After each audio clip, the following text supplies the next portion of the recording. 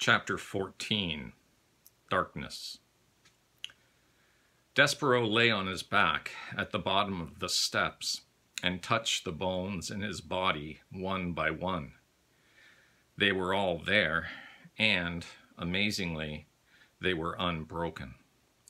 He got to his feet and became aware of a terrible, foul, extremely insulting smell. The dungeon, reader, stank.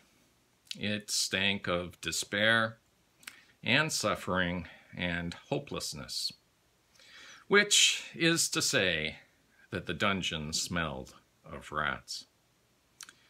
And it was so dark. Despereaux had never before encountered darkness so awful, so all-encompassing.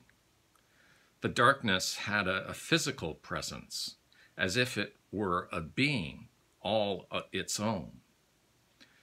The mouse held one small paw up in front of his whiskers.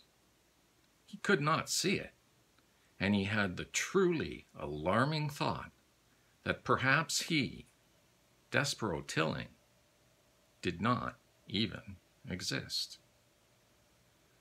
"Oh my," he said out loud. His voice echoed in the smelly darkness. "Perfidy," said Despereaux, just to hear his voice again, just to assure himself that he did exist. "P," said Despereaux, and the name of his beloved was immediately swallowed up by the darkness. He shivered, he shook, he sneezed. His teeth chattered. He longed for his handkerchief. He grabbed hold of his tail.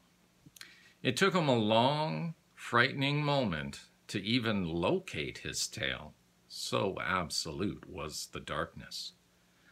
To have anything to hold on to. He considered fainting. He deemed it the only reasonable response to the situation in which he found himself. But then he remembered the words of the threadmaster: honor, courtesy, devotion, and bravery. "I will be brave," thought Despereaux.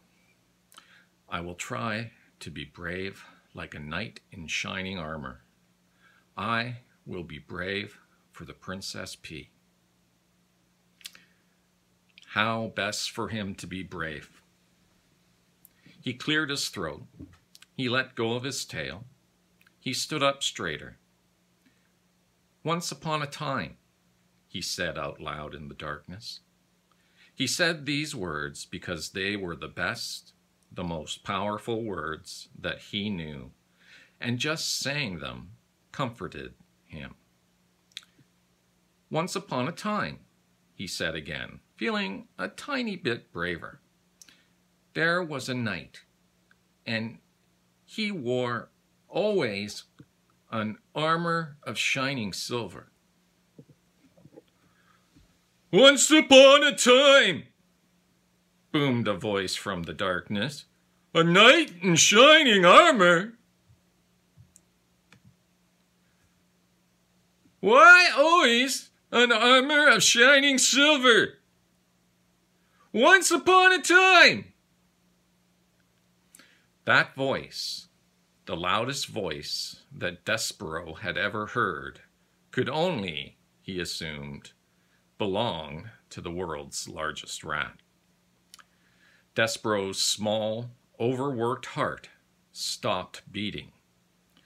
And for the second time that day, the mouse fainted. Boys, girls, please. The story has a great ending. It's 1,000 million times better than the movie, trust me. So even though it's dark and it's spooky, don't be afraid. There's brownies in the oven, and everything's going to be all right.